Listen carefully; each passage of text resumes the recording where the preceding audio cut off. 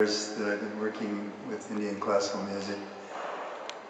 What is involved here is you have improvisation, but you also have a structure. So it's very much like jazz, where you have a form that you're working with, and within that form, you're free to take off in a lot of different directions. And that's where the practice comes in, is developing the skills to be able to be free enough within a structured form to create something new. So that's a secret, actually, that you have to practice a lot to be completely free to express yourself at the moment. Well, I do. I mean, there's some musicians maybe that are so good that they don't have to practice. Okay. And let's talk a little bit about the song, because it's going down quickly. Yes. You still rise really early?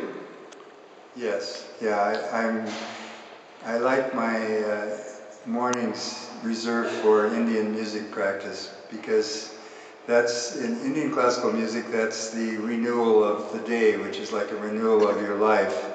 So if you work with the ragas that are structured for that, every morning it becomes a very special experience of greeting the day with a sense of renewal, that it's a new day, a whole new set of possibilities are there, and you experience them through the music of that time.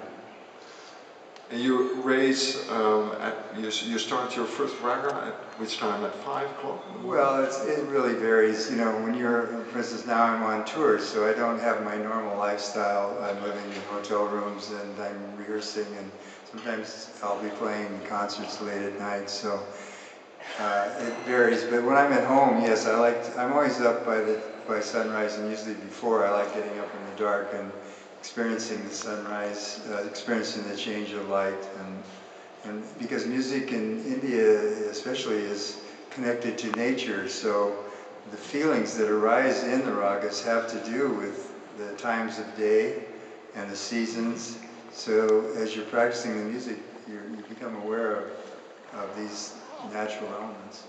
So you also teach you to become aware of nature more, of the phase and the seasons you are in?